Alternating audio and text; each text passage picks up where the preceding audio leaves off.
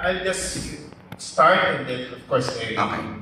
Meron kasi kami plataforma, yung overarching team niya is social justice. Napakalawak nun, syempre. Napakalawak nun.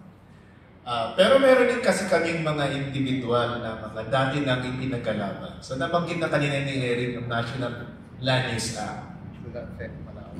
Definitely, maapektuhan ng Palawan kasi kinakailangan talagang i-identify ninyo ano yung magiging prime agricultural lands nyo na hindi pwede ang mining.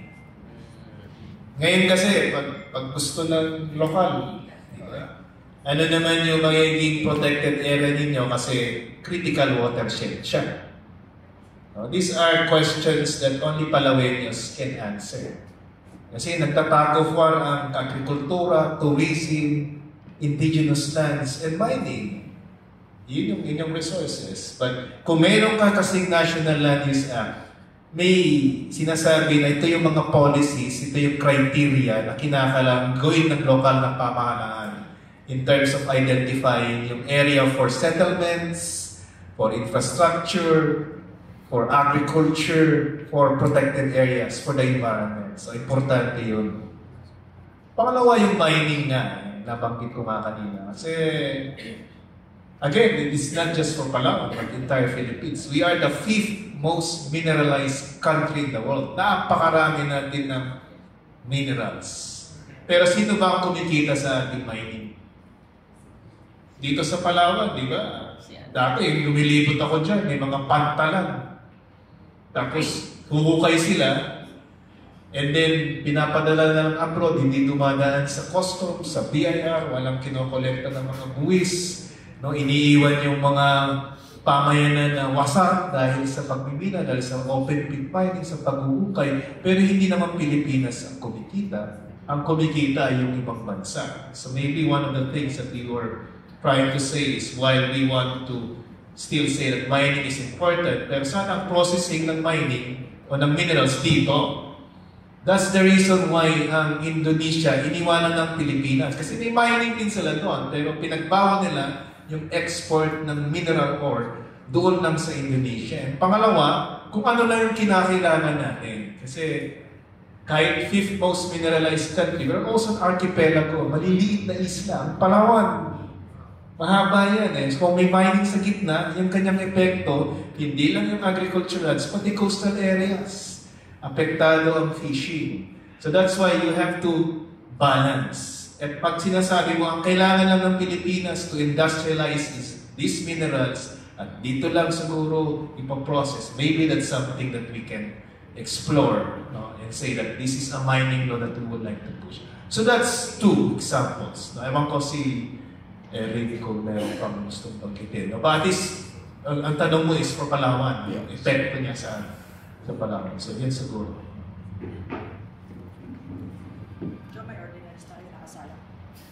Well, in terms of good governance, this is also national, national. And I think it will also help Palawan. We should legislate the Freedom of Information Law. Importante yan.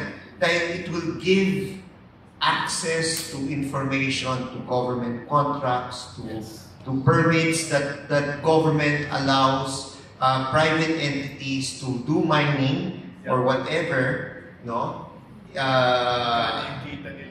in our country to actually know if what they're saying is true or not. Hanggang ngayon, the first attempt to pass a Freedom of Information Law was in 1988 by then Congressman Raul Roco. And since then, the closest that we ever got to passing that law was in during the 2007 up to 2010 Congress, and I was the champion of the law. It was the final BICAM report was ratified by the Senate. In the House, Speaker Boy Nograles, upon, of course, this is just speculation on my part, but there was negotiations on the last day that it would be put in the agenda. But I think some people called him and said, no, kill the bill. So they declared no quorum, so it was not passed.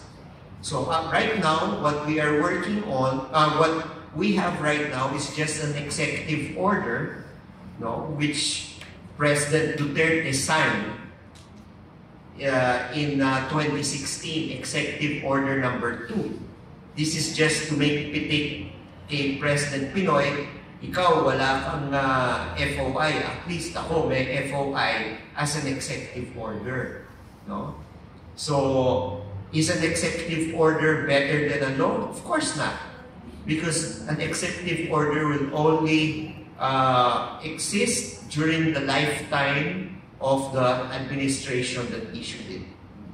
And Bongbong Marcos, President Bongbong, reissued that executive order for FOI in our country. Now, if they're really serious in passing FOI in the Philippines, why are they not pushing it as a law? So I think as part of good governance, which will affect Palawaneños, is having the FOI passed into law. And then of course, the issue on agriculture, dahil alam naman natin na ang ating mga magsasaka ngayon ay senior citizens na. No?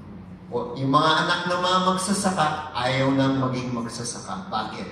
Wala silang nakikita improvement sa kanilang mga buhay. So it is high time also that government figures out how to make the agricultural sector, especially the farmers, no, earn not only enough, but more than enough to encourage people to continue to farm in our country. Or else, ang mangyayari nga dyan, mako-convert lang. Dahil iniwan ang mga agricultural lands natin, mako-convert lang yan sa commercial or sa residential. Paano ngayon ang food security natin? So, sad to say, this has been a problem of every administration. And since we are an agricultural country, dapat mas mataas nga ang contribution ng agrikultura sa ating GDP. Anong palo ng contribution ng agricultural sector sa GDP? Practically plus minus 5% lang. So this is a big problem that we have to face because we are an agricultural country and that will help our citizens.